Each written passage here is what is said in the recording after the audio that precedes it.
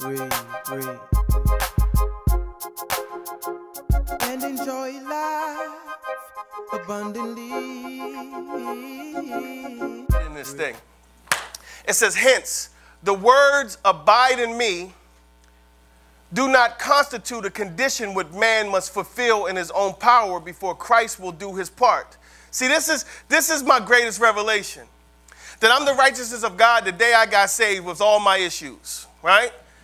And if you've been here, we've talked about this 1,000,001 times because you know I love it. It says that I don't have anything to fulfill before Christ will do his part. Far from it. It is sovereign grace from start to finish, but the responsibility of abiding in Christ is placed squarely upon man's shoulders exactly where it belongs. So Christ will do his job to pull you and plant you, but it's your job to stay planted. Because if you don't put any effort to stay planted, let me tell you something. There'll be all kinds of stuff that comes that starts pulling on you and tugging on you and taking you back. Last week we talked about familiar spirits, and familiar spirits are looking for you right now. They are looking for you. It says, without exertion, there is no salvation.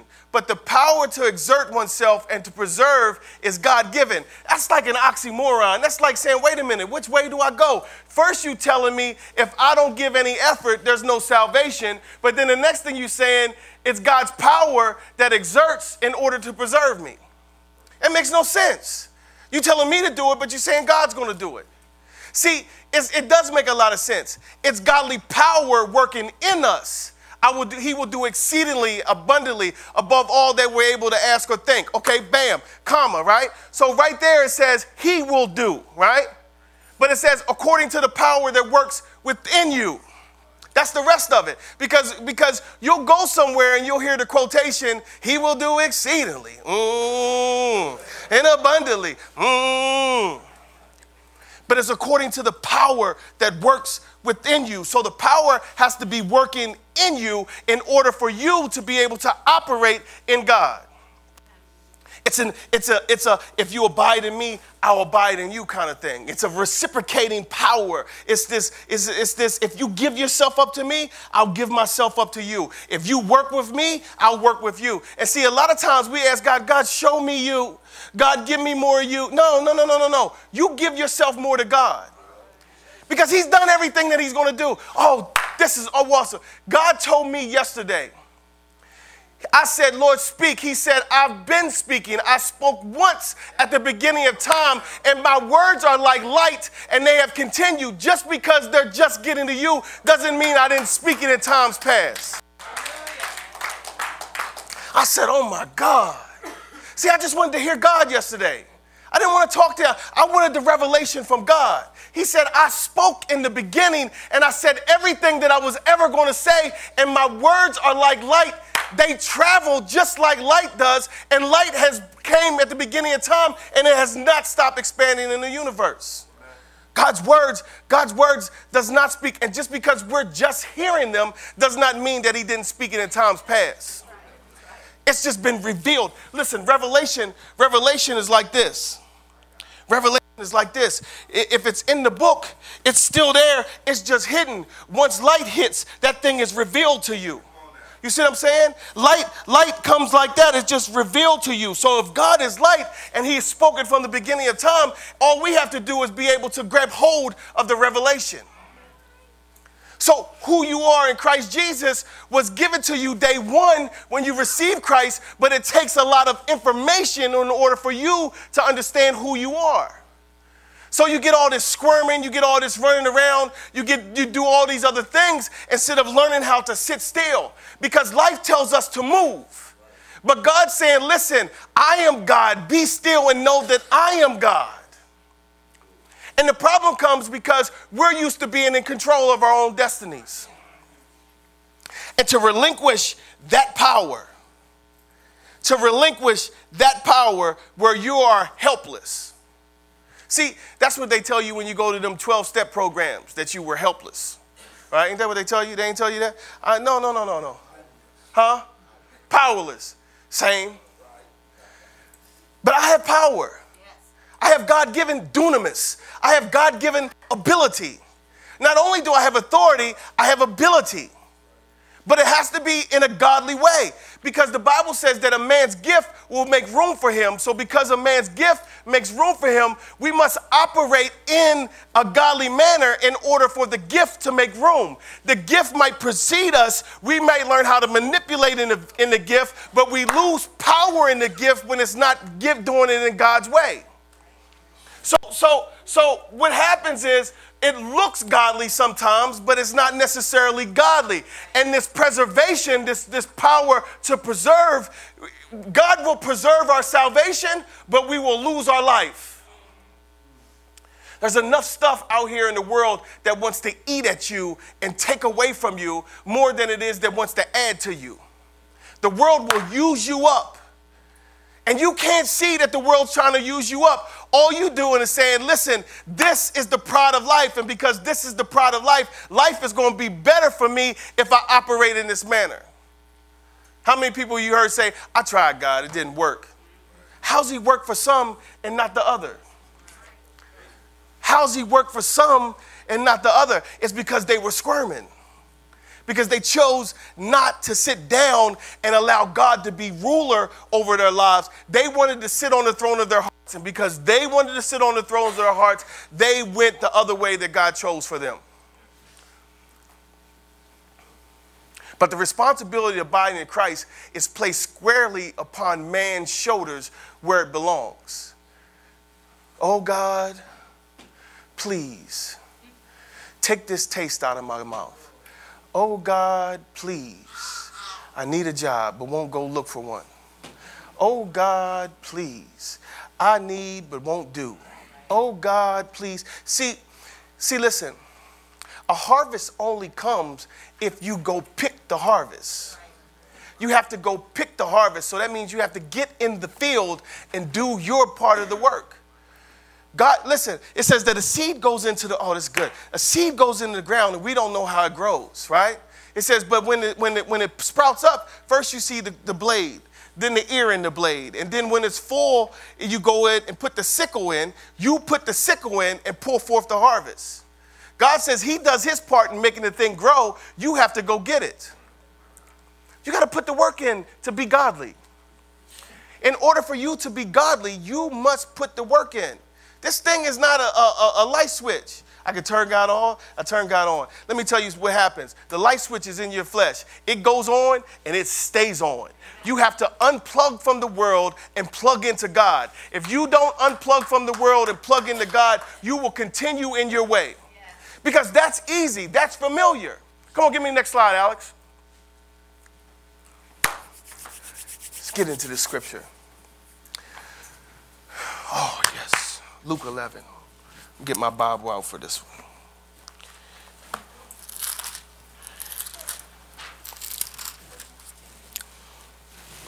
It says, but he, knowing their thoughts, said unto him, every kingdom divided against itself is brought to desolation, and a house divided against itself, against a house falleth. Okay, so if man is brought against man, you against yourself, spirit man, flesh man, who eventually wins? Some of you might say spirit. No, you submitted. Once the spirit man wins, it's because you submitted. See, the Holy Spirit is not into making us. The Holy Spirit wants honor. And because the Holy Spirit wants honor, you must submit your flesh to the Spirit. The war happens when in your mind you say, this is not what I'm supposed to do. But when you push past spirit, see, listen to me. There's nothing that's going to restrain you physically. There's nothing that's going to hold you down and say, don't touch that, don't taste that, don't say that, don't feel that, don't go over there, don't do that. There's nothing that's going to physically hold you down. So the spirit, the resistance that comes from the spirit is in your mind. Your mind tells you, in your mind, the Holy Spirit says, hey, don't go that way. When you push through it, there's nothing that's going to be able to pull you back but guilt, shame, grief. These are the only things that you're going to experience, and these things are mental. If you get to the point where you're numb to the Holy Spirit and you feel no shame and you feel no grief, you're in a dangerous place because now you're going to fall. This is where failure comes from. Because the conviction, the spirit part of this fight is coming to hold you down. And if the spirit man is strong, if the spirit man has been quickened, if the spirit man is alive, you'll resist. You see what I'm saying? You will resist. But when the spirit man is weak and the flesh is strong, that's when you push past the resistance of the Holy Spirit. Because you're not cognitive enough to be in your brain and realize that Holy Spirit is trying to stop me. These are just my thoughts. These are not your thoughts. See, this is what I have to tell you. Think about before you served God. You didn't have really resisting thoughts to your flesh. There was no resistance. Anything goes. And that's lasciviousness, a life with no restraints. Lasciviousness, no restraints. The restraints, the blockers, the defeaters come in to give you some resistance. When you don't learn how to yield to the Holy Spirit, when you don't learn how to yield your members to the Holy Spirit, you become servant of your members. And because you become servant of your members, you're not a servant of God. It just said that your exertion is laid on your shoulders. So what happens is you have the flesh screaming at you because this is real and this is tangible, and because you can touch and feel with these things, you think this is reality.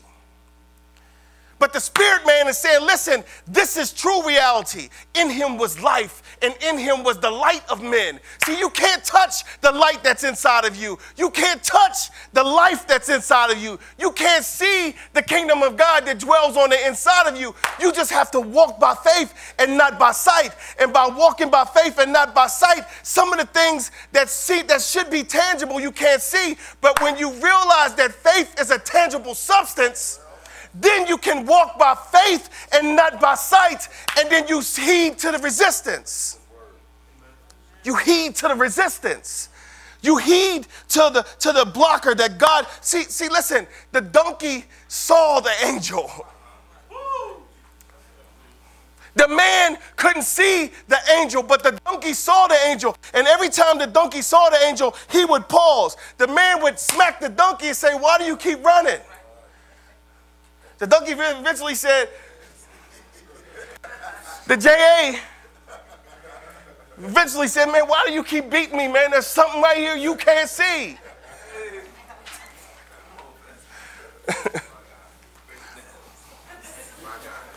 and see that, thank you, Lord, that's what our flesh does. Why do you keep resisting? Why do you keep resisting? Because the flesh can't see the Spirit. No flesh will glory in the presence of God. And so because the flesh can't understand what God's doing, he just wants to have his own party. He just wants to do what he's going to do. Just let me do what I'm going to do. It makes no sense why you don't want to. There's two of you. There's a house divided. And if both of them have equal opportunity in your life, you are going to lose. You are going to fail. A house divided against itself is brought to desolation. Destruction.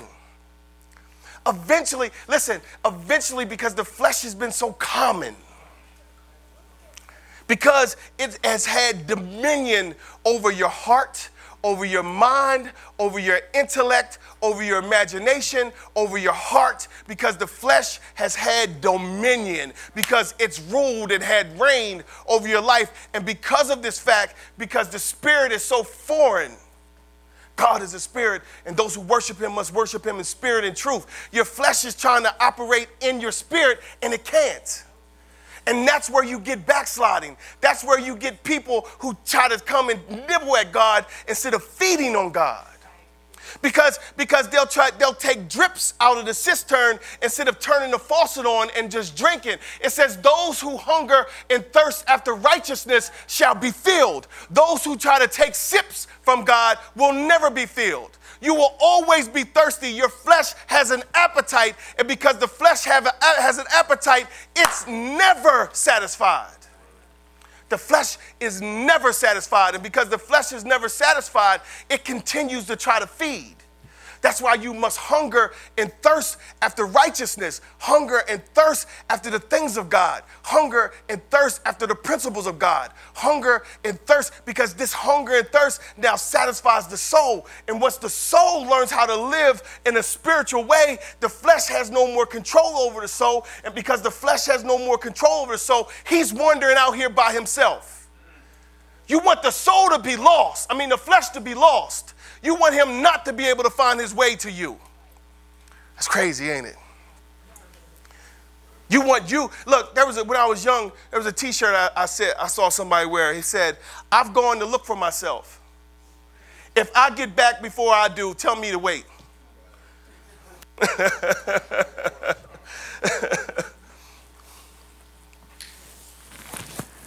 If Satan also be divided against himself, how shall his kingdom stand? Because you say that I cast out devils through Beelzebub. And if I by Beelzebub cast out devils, by whom do your sons cast them out? Therefore shall they be your judges. But if I with the finger of God cast out devils, no doubt the kingdom of God has come upon you. When a strong man armed keepeth his palace, his goods are in peace. Okay, the Bible says this. A man that has no control is like a city with no walls, right? So if you don't have any control over you, if you don't have any control over the spirit man, over the soulish man that lives inside of you, there is no peace. And see what you have to understand is the Bible says that sin is pleasure for a season. And because sin is pleasure for a season, the spirit man is suppressed because of the pleasure of the thing. The idea of the thing, the thought life that goes into, I'm turning up.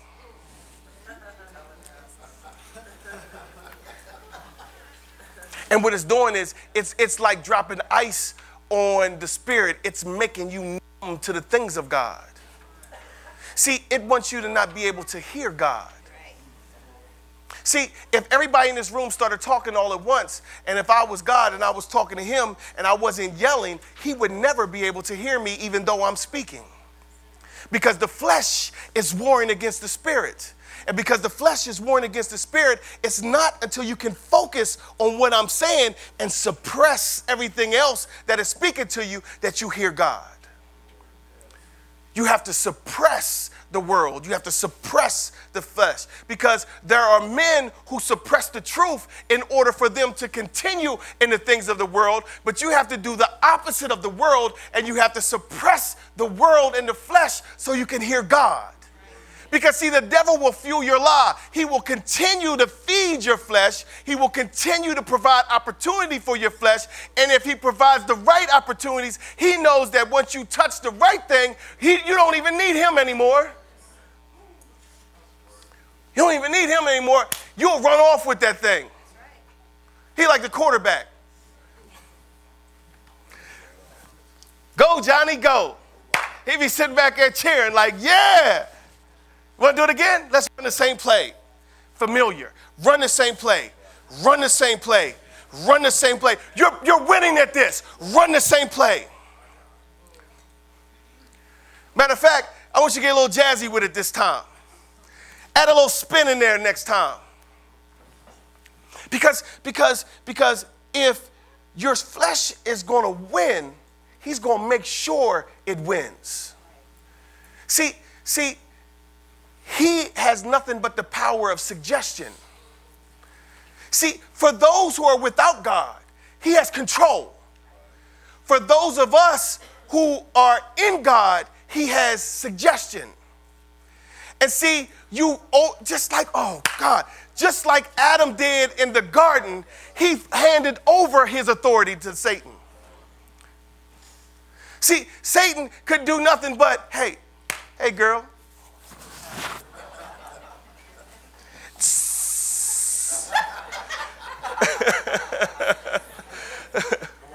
That's what he did. That's what he did. And he shows up. Listen, you know the Staples commercial with the easy button? He shows up with your easy button. Look, I can make life easy. I can make life easy. Just hit the button. Hit the button. And as we hit the button, listen, it's like a mouse running through the maze and getting the cheese. He sets the mystery up for you. He sets the enigma up for you. He sets the trail for you. You run the trail, hit the easy button, the door pops open, you get the cheese. And as you keep doing that, you start learning the path.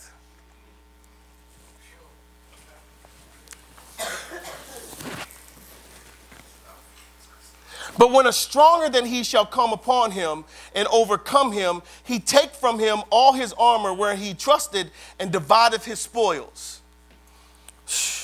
He that is not with me is against me, and he that gathereth not with me scattereth. When the unclean spirit is gone out of a man, he walketh through dry places, seeking rest, and findeth none. He saith, I will return unto my house whence I came out. Okay, so you got an evil spirit. This is what I said last week. You got an evil spirit with you. You start learning the things of God. Holy Spirit invades your life. As the Holy Spirit invades your life, he kicks out the evil, right? He kicks out the evil. You doing good. You living for God. You praising for God. You praying every morning. You reading your Bible. You still trying to suppress the flesh. And you secretly, oh God, you are secretly desiring some things of the world. See, because God, you're not satisfied with this because it's not familiar to you. You don't understand God. You have this mock honor for God. You understand that God exists, but you have this emotional faith. And because you have emotional faith, and you don't have this volitional faith, and volitional faith is voluntary, that when I can't see God, when I can't taste God, and I can't see God, it's still for God I live and for God I die. But because it's an emotional faith, and when God takes the training wheels off and you can't control the bike because you really didn't give full diligence and prudence to your walk with God, and because it was a mock relationship, the strong man enters in, he spoils your stuff, he kicks your door down, and he takes residence. And because he takes residence, this thing, okay, I got ahead of myself. Okay, so this wicked spirit is now roaming about because you're in this emotional place and you're praising God and all these things, and you've learned how to deal with cigarette smoking. You learned how to deal with stealing. You learned how to deal with lying. Okay, this spirit, right? These spirits, whatever your proclivities are, whatever your vice is, whatever your lover is, right? He says, I'm going to look for a new home. He can't find none because he's familiar to you and he's been assigned to you, right? He's looking for the home.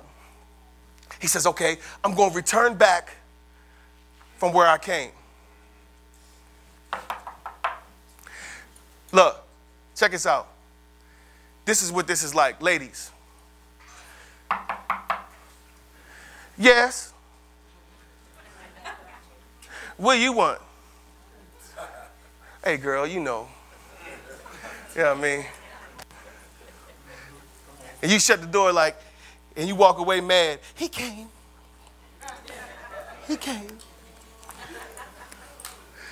My wife fell for that for years. Look at her. She's shaking her head like, don't fall for it. That's what it's like. The evil spirit comes knocking. He wants back in. You got this wall of emotional faith and this emotional things with God going on. He says, okay. The Bible says that he goes and gets 7 more. He says, and when he cometh, he findeth it swept and garnished. Then he go and taketh to him 7 other spirits more wicked than himself, and they enter in and dwell there. And the last state of the man is worse than the first. He goes and finds 8 more things that you don't have a defense against. You like chocolate. You like roses. You like cards and candy and sweet nothings. He knows what you like. He knows the things to say to you. He knows what to put in your ear, right? Because he knows these things, you have a defense against his face. And so because you have a defense against his face, he can't get in the door. But if he comes with gifts,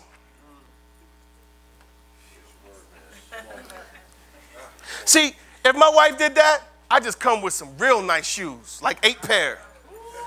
Bags. Baby. She'd be like, what? Can I come in? No. Come on, baby. You know. Leave the bag? I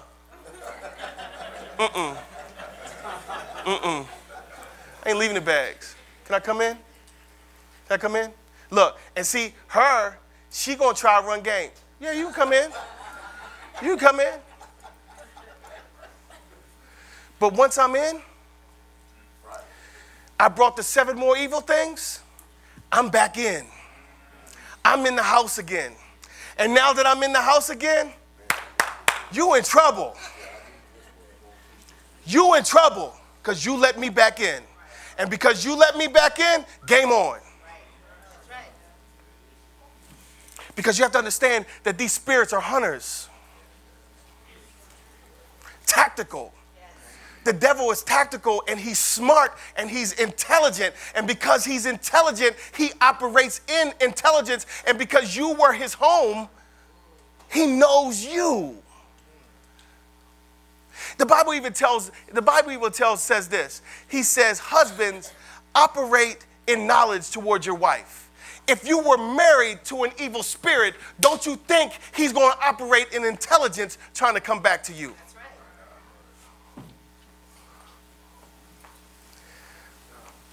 He's not a dumb spirit, dumb to the things of God, but towards flesh and you, but towards wickedness. A house divided against itself will fall. If devil cast out the devil, then of course he's going to fall. So he brings things more evil than what you have dealt with in order for himself to get back in order for him to torment you. I said last week, he really does not care about what those other 7 things are going to do. He just wants to get back in and torment you. But the reason why your state is worse than the last time is because now you're not dealing with one thing that was assigned to you. He brought 7 more other things to assign themselves to you. And now you got this crazy war going on inside. And this is when you feel, this is what happens. You get all the way back into the pigsty. You get all the way back to where God met you and delivered you. And then you say, in my Father's house, when I was praising God, when I had this emotional relationship with God, if I could just get back to there. Look at the fight that you got to get through. You was dealing with one thing that had been assigned to you forever. We were born into sin and shaping into iniquities. We had one thing that we had to fight, one thing. And that one thing started learning you and started gathering things that you liked, of course, we know that. But you have one spirit to deal with. Backsliding says this, that I stepped into the kingdom of God. And when I stepped into the kingdom of God, there's no weapon that formed against me that will be able to prosper. And because I stepped into the kingdom of God and the Holy Spirit resides in me, there's no evil thing that can dwell in here also. And because there's no evil thing that can dwell here either, I'm clean. And because I'm clean by the blood of Jesus Christ, all I need to do now is learn the things of the kingdom. Because if I learn the kingdom, then my flesh has no power. But what happens is we choose to backslide. We choose to do things other than what God tells us to do.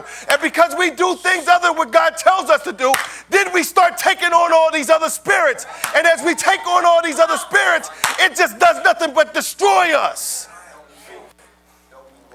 It does nothing but destroy you. You have to just sit your little butt down, just sit still and just rely on God. Because if you don't, man, I'm telling you, if you don't rely on God, and the last state of the man is worse than the last. Why is it so hard for me to get back where I was, God? I get rid of all that stuff for you. You chose to go back and touch your lovers. You chose to go back and pick those things up. You chose to go back and taste that, feel that, love that, experience that, play with it. I'm just going to do it one more time. I'm bored. Them church people boring. Girl, look who you calling. You ain't calling another girl. Well, you might be. Let's go to the club. Where the spirits reside. In the world. Let's go play in the world. Let's go to the playground and let's go play in the world. Let's go exercise our flesh. Let's go lift some flesh weights. Let's go and play in the world. And as we go play in the world, guess what the world says? Hey, he's back. Welcome back. Welcome back. Welcome back. Come on, Alex.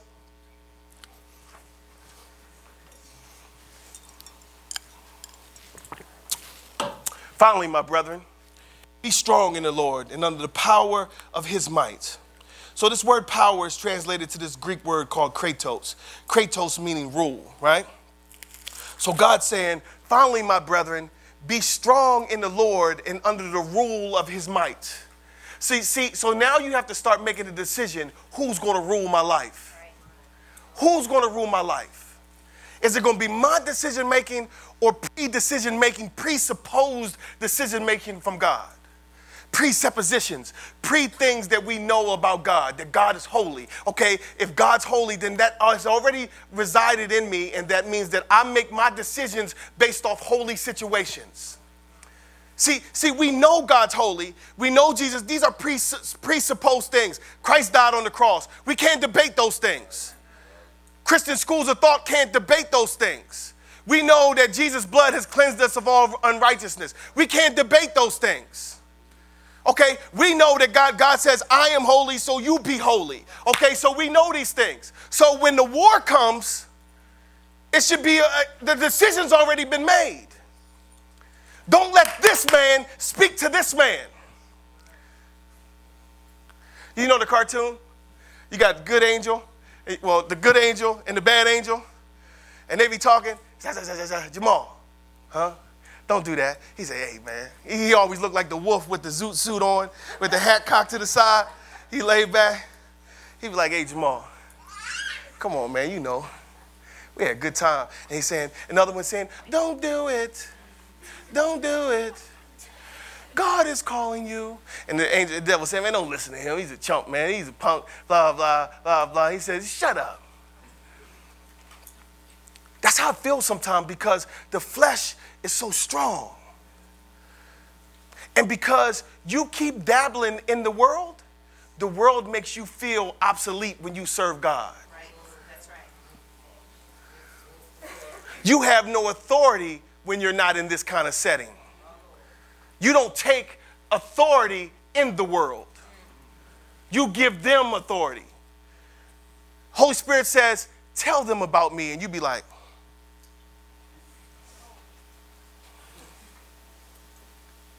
he says, tell them. And 9 times out of 10, when he tells you to tell that person, he's already been priming them. He's already been priming them to receive what you're getting ready to say because they have been laying home on their bed crying to God. But because you're scared and worried about what they're going to think about you, you keep your mouth shut and go along with the sin. Finally, my brethren, be strong in the Lord and under the rule of his might. Come on, Alex. Put on the whole armor of God that you may be able to stand against the wiles of the devil, be able to stand against the methods of the devil, because he has methods. So what happens is you have to be armed in order to be able to deal with this. Come on, Alex. For we wrestle not against flesh and blood, but against principalities, angels, against powers, angels, against the rulers of darkness of this world, angels, against spiritual wickedness in high places, angels, demons. You'll say angels, well, wait a minute. Yeah, demons are angels. Demons are angels. Angelic beings who have power. They're just malevolent. They're not benevolent. They're just wicked. principalities. Listen to this. But against principalities, rulers, against them who are able to govern. Listen, have you ever thought why certain areas and towns are so worse than others is because they have principalities that govern over them, and they have the ability to push buttons and make things happen. There's a principality over this town that deals with slothfulness, that deals with lack, that keeps people suppressed, not wanting more, not desiring to learn more, not desiring to be more. There's a principality over this town of mediocrity. And this is the thing. I was talking to my friends, right, at the funeral the other day, and I said, you know, I look at this group of friends that we had, and they never did what we did. And our outcomes are the same. We didn't accomplish anything, and neither did they. Only thing we did was make life worse for ourselves by the charges that we caught. And they're like, okay. I said, so take the gift of ambition that we had. Take the gift of ambition that we had and put us in another setting and expose us to something different. And just the gift that's inside of me, just the gift of intelligence, just the gift of ambition, exposed to something else, I would have never caught one charge. Because what you have to understand is that if I'm trying to make a way for myself, even though it's wrong, and they're just living life and not really trying to be ambitious about increase, if you just expose one group of people to the right thing, they would exceed it in life.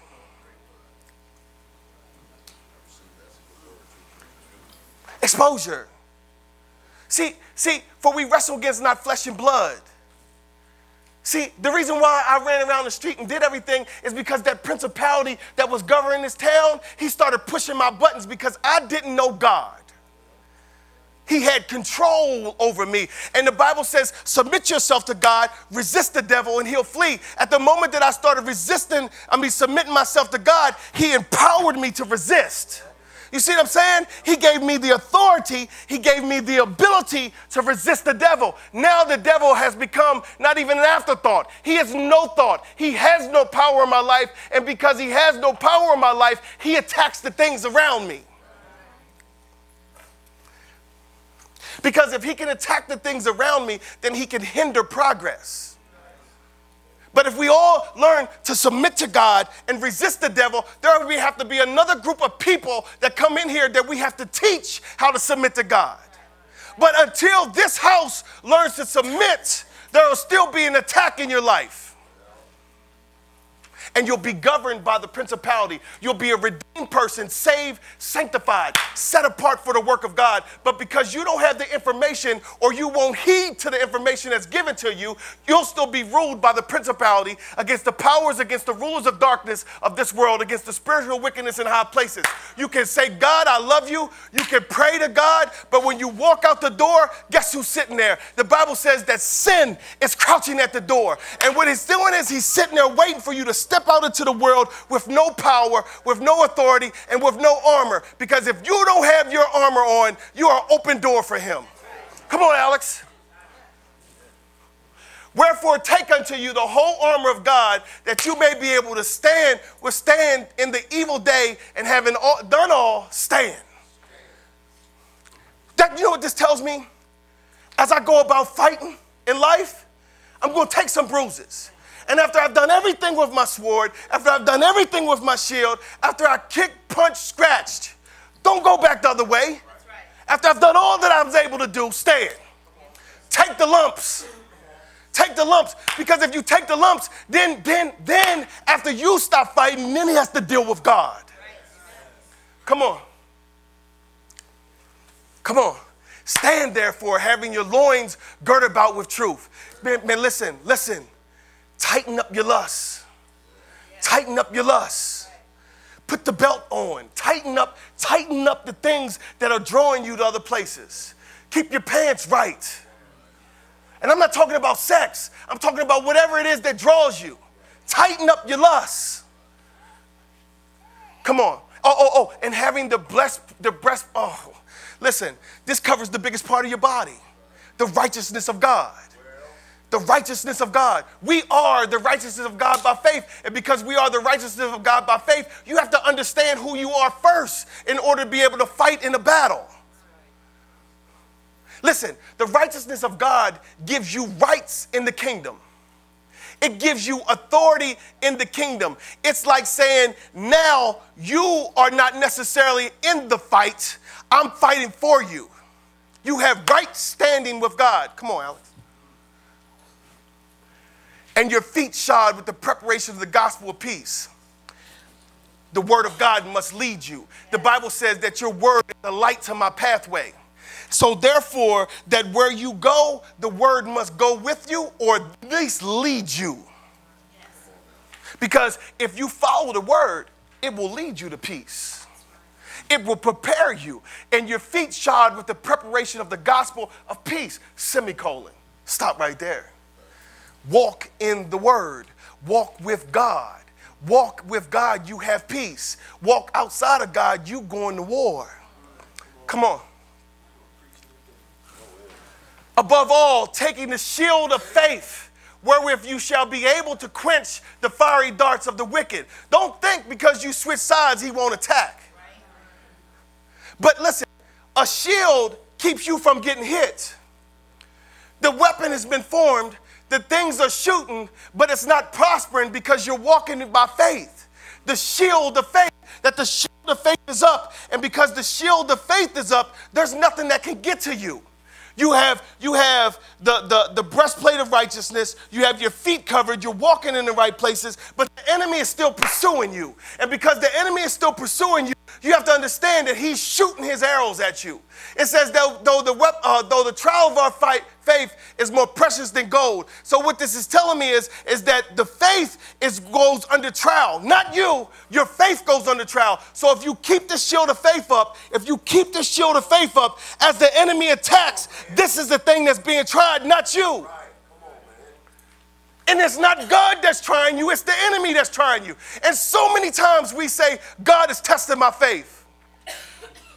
Why would God put you under trial like that? You are the righteousness of God. Your faith has already been exhibited in his son. See, we think that we have to go under some scrutiny in order to go to the next level.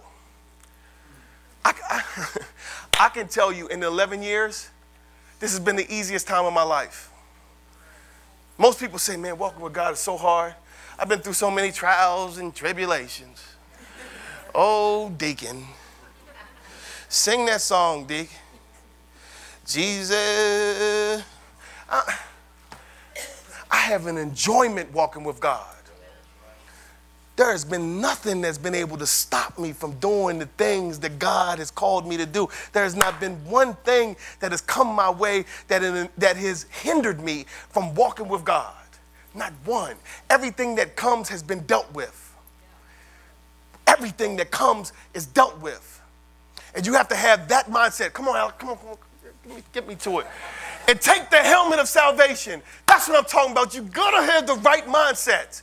You have to protect your mind. Listen to me.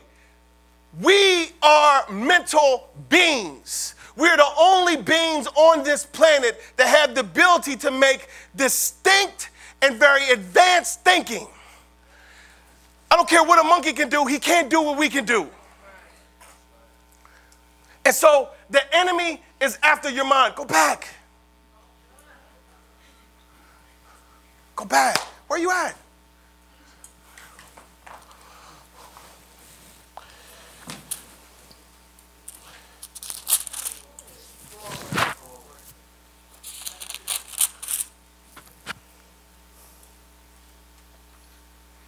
And take the helmet of salvation and the sword of the Spirit, which is the word of God. Okay, let's check this out.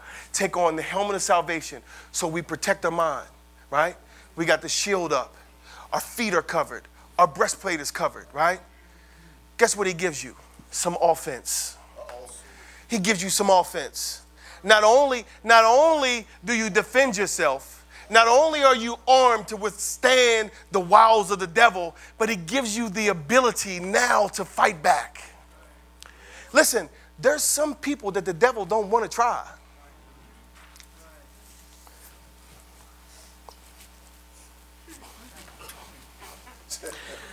You don't really want to do that. You over there with all that rah-rah in your mouth. You know you really don't want to do that, devil.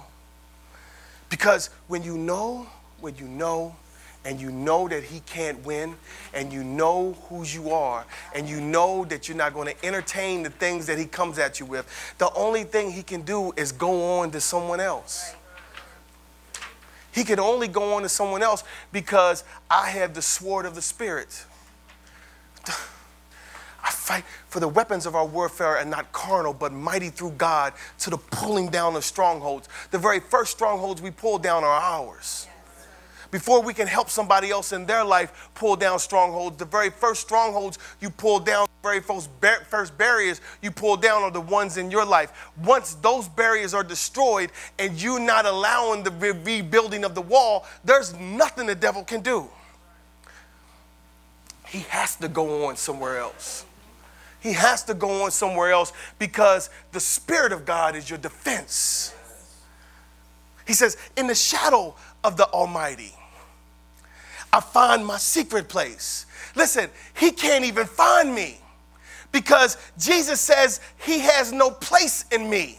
And if Jesus says he has no place in me, then if I'm in Christ and I understand exactly who I am and I know how to operate in the armor that has been given to me, check this out. Saul gave David his armor.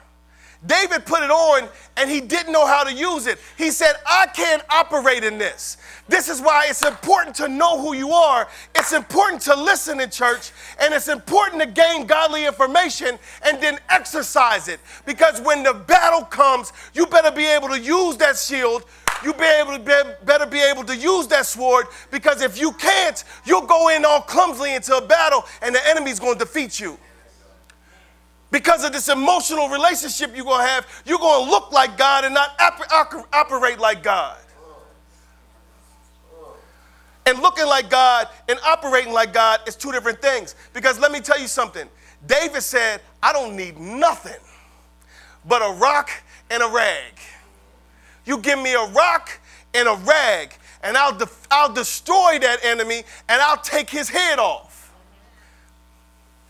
See, when you know who you are, man, you have to have great understanding of you. God, we know who God is. Listen, I don't care on what degree it is. I don't care who you are in this room right now. We know who God is. We might not have great theological terms. We all might not be called to preach. But we all know God because he has revealed himself to us. He's given me the ability to be a blowhorn, run my mouth. But we know God. But when you know who you are in God, now there's advancement. He said, stop telling me who I am and hear who I told you you were. He says that you are more than a conqueror, that you are the head and not the tail, above and not below. Y'all know the preaching, right? Y'all know that. That's who you are. But if you can't see who you are, you'll leave out of this door today. Check this out. You will leave out of this door today, and you will continue in wickedness because you have no understanding. I believe in God. I know who God is. But because I don't know myself, I don't know how to live this way. I don't want to play with God, Pastor. You can't. You can't play with God. He's too big. He's so much bigger than whatever you into. And I'm so glad that I was in so much pain when I came to God that I didn't care about playing with him. I knew that I had so many self-inflicted wounds. I was tying my own self up. I was gagging my own self. I was cutting myself. Not literally. Some of y'all don't know me. Y'all know how I talk. In my mind, yes. Might as well have been slitting my own wrists, killing myself. Many nights, straws up my nose. Many nights, drunk beyond belief, driving foolishly, can't see. Driving an hour to my wife's house, high out of my mind, pulling the driveway and say, how did I get here? I can't remember none of those 60-some miles. Looking crazy. Waking up the next day, face hurt, all my sinus cavities hurting, eyes hurting, drunk, stomach hurting. And what I do? Because I didn't know who I was and because those things were dictating life to me, I'd get up and do the same thing. The next weekend, the next day. She said weekend. I wasn't no weekend warrior. I was in that thing. I don't know what you're talking about. Weekend. I had no job. I had no responsibilities. At least I didn't think I had kids that I wasn't trying to take care of. I just wanted to turn up because it dictated life. It dictated life for me. That spirit, listen, my family spirit, that was a familiar family spirit. My family had the same problem I had. Familiar. And until I changed families, until I became in the family of God, until I broke away from that familiar spirit and took on the Holy Spirit, was I able ever to break away from those things that I can tell you today that I truly fell in love with. A love that caused me pain. So I don't know what you've done, what you've been into. I really don't care because I've probably done it too. But let me tell you something. Until you switch sides, because if you're living in a house divided, you are not going to win. And until you choose a side, and if you choose the wrong side,